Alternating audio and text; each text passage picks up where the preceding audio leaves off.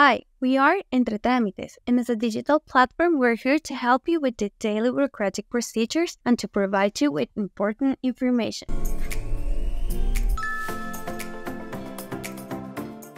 Today, we'll see how to apply for the Electricity Social Bonus. So, the Electricity Social Bonus is a discount you get on your electricity bill, and it's regulated by the government. The final goal is to protect the vulnerable homes. Due to COVID-19 pandemic, there are some people that can be beneficiaries with a discount of the 25% on the bill. These people is autonomous workers that have stopped their activity due to COVID-19, autonomous workers that have decreased their billing by an average of 75% in regard to the previous semester due to COVID-19. So, to do this procedure, we must enter the link I'm leaving in the commentary section, and then you'll find information about this procedure, including the requirements, and you can scroll to check the information I just told you. This is the webpage of Entre Trámites. There you can see like the whole information. On the bottom, you can find some information about how to apply for this bonus with the electricity enterprises, and then you will have to search for the company that you use. You can check it over here. There you can see a list of all the companies that are currently working in Spain,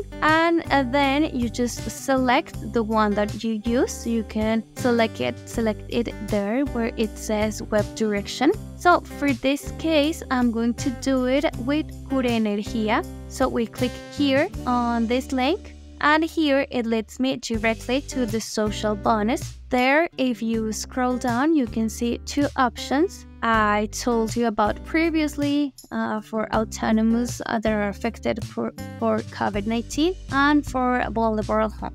So for this case, we're going to do it for affected autonomous workers. So we click on the green tab, and then we must click on the first box to declare that we have the conditions to access this bonus. Then we must fill all the boxes with our data, address, family unit data. Over there, you can see the family unit data and the reference of the contract. You can check it here in your electricity bill. For example, in this case, it would be the number that appeared over there. If you scroll, you see all the documentation that must be added to this procedure, such as a DNI copy, the empadronamiento certificate, a copy of the family book, if it applies, the accreditation of being an autonomous affected by COVID-19 in two ways. One, certificate according to the law, and two, certificate given by the Agencia Estatal, or a copy of the bill. And also, if you are in Navarra,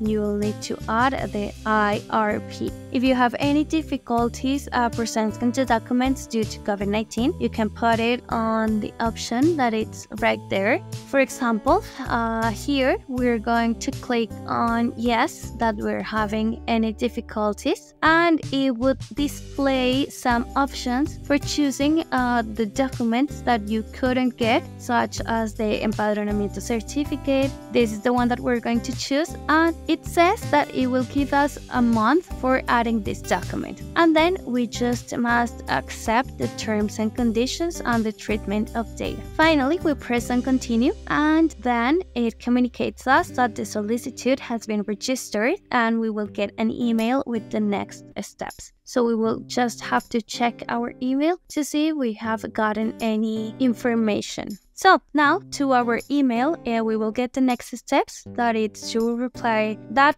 email with the forms requested and that are attached to the email, a copy of our DNI, copy of the family book, and the accreditation that we are an autonomous affected by COVID. So you can check it over there on that list, the documents I was talking about. For more information, remember to check our website and follow us on our social media platforms. You'll find the link in the description box below. And if you want to stay ahead of the curve with expert guidance on streamlining your paperwork,